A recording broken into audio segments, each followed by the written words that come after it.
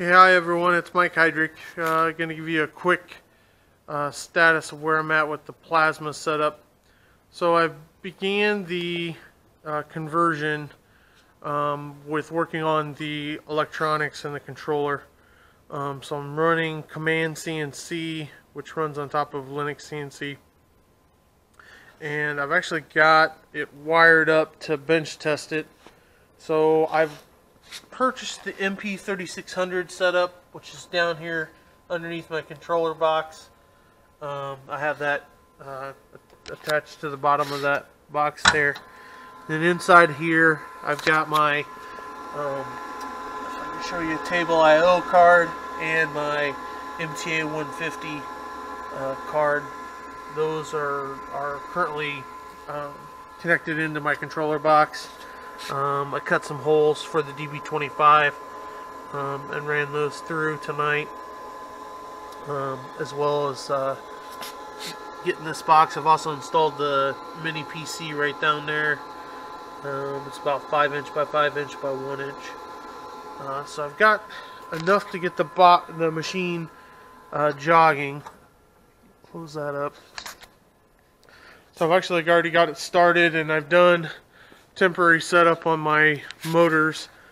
Since I'm running a Gecko G540, I also had to wire it so that the ribbon cable, if I can see that right there, comes from it outside comes outside of the enclosure and then connects to that G540.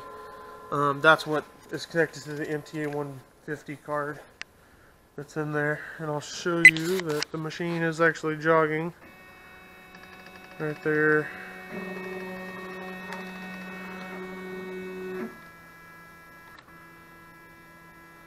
So I do have the machine functioning, so now I can begin to work on the actual plasma. I'm running a Hypertherm PowerMax 65,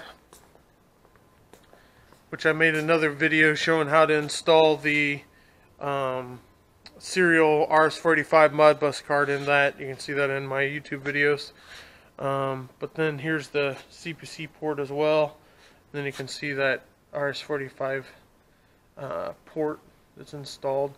This machine is actually powered up. I don't have a torch hooked up to it, but you can see that it is there. I've got it turned down to 45. You can turn it up to 65 amps.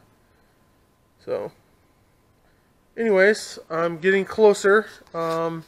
Soon I'll begin to install some of the other parts, the sensors and stuff that come with the ComandCNC automatic torch height controller and the high T setup. So I'll begin to install those. Also, I've got to do some plumbing and wiring on the Harbor Freight air dryer. So I'm getting a little closer. Get that plasma turned off. You can see I got a hand torch and the machine torch both. There's the hand torch there. And then I'm actually going to run a snap and cut